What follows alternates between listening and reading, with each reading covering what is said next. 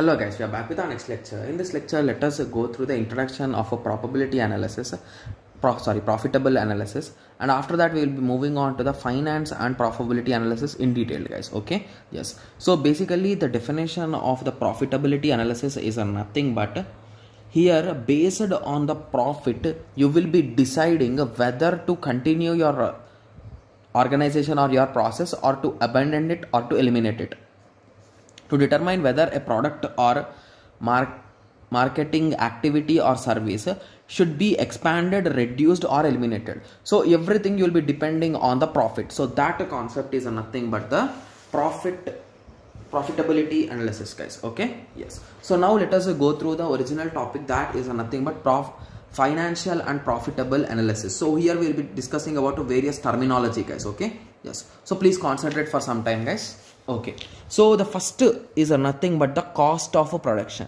Okay, so the estimation of a financial profitability may be prepared along the following lines.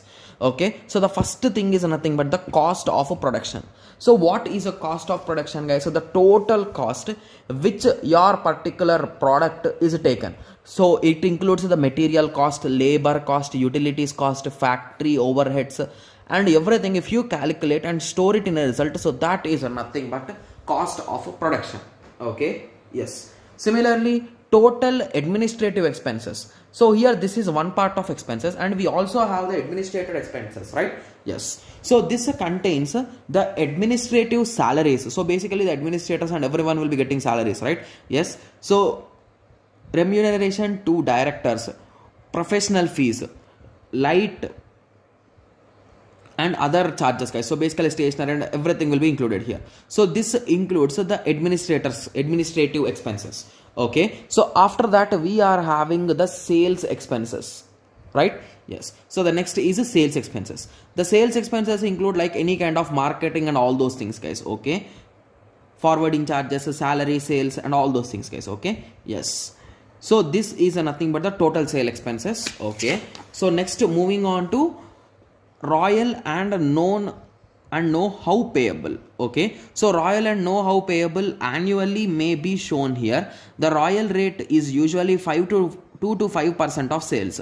Further royalty is payable often limited members of say 5 to 10 years. So basically it is indirectly saying about the amount that you will be paying your employees if they get any kind of extra sales, guys, right? So that is nothing but the royalty and known payments. Okay, so the total cost of a production is nothing but the sum of all those things, guys. So sum of A, B, C and D. So if you add all of them, you will be getting the total cost of production. Okay, yes. So I hope everyone got a clear idea till now, right? Yes. So just give me a second, guys. Okay, sorry for that. Let us continue. So the next thing is nothing but expected sales. Okay, so let us go back again. Okay, so expected sales is nothing but the figure of expected sales are drawn from the estimated sales and production prepared earlier in the financial analysis and projection exercise. So basically when we started our business, we always think that how much we are going to get the profit, right? Yes. So how much we are going to get the sales or how many books. So assume that you are a book factory. Okay, so you print books and all those things processes you will be doing. So you thought that this particular book will be sold at 500 copies, sorry 5000 copies in a single day, right? Yes. So these kind of estimates can be done, guys. Okay, yes.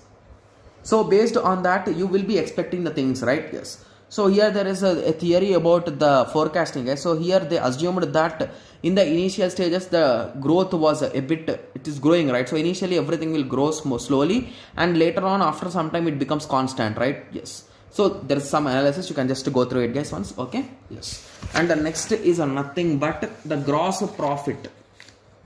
Okay, yes. So gross profit. So basically they will be creating the tables in this way. So basically based on your things based on the product and years. Okay, yes. Let us continue. So gross profit before interest. So this represents the difference between the expected sales and the total cost of production. So I think everyone knows the total cost of production, that is nothing but ABCD, like according to this question, right? According to this theory, right? Yes. From that, if you minus your expected thing, then you will be getting your gross profit before interest, guys. Okay, yes. So I think the formula is written here. Just give me a second. Okay, I think it's not written. Okay, so you can write there, guys. So G is equals to E minus F, right? Yes. Okay, so the next is nothing but total financial expenses.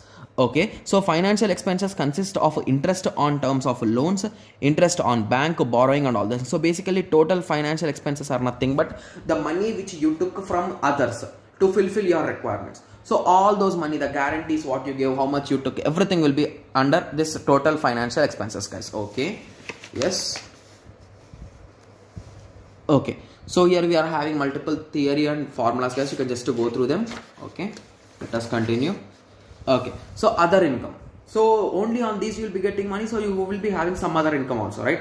Yes. So that other income is nothing but if any details have to be given that represents income arise from the transaction not a part of the firm. Okay, so example of such a transaction is a sales of a machine, disposer of scrap. So basically whenever you do something, right, so assume that yours is a wood factory, so you will be getting some wood husk, right? So I don't know exactly what they call it. I call it as wood husk. So basically the wood pieces, small pieces which are chopped off when you cut the wood. So these pieces you can resell them to wood brick makers, guys. So while making bricks, they will be using this to burn them in a proper way. Like when the bricks are laid down on at one place, they will be pouring this husk, guys. They will be pouring those wooden pieces and they will be lighting on fire. So basically you can resell them, right? Resell these things, right? Yes. So this reselling gives you some money, right? So that money comes under this other incomes. Okay, yes.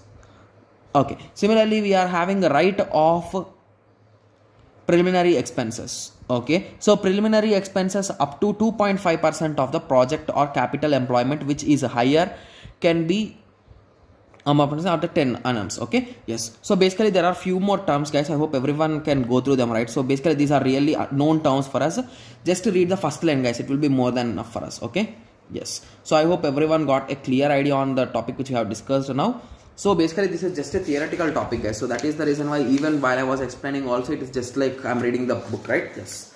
So in the next lecture we'll be discussing about the cost of a project, guys. Okay, yes. So let us meet in the next lecture. Like what is the total cost, like what are the things which we need to do the project, right? Yes. So in the next lecture we'll be discussing about it, guys. Okay, thank you, thanks for watching.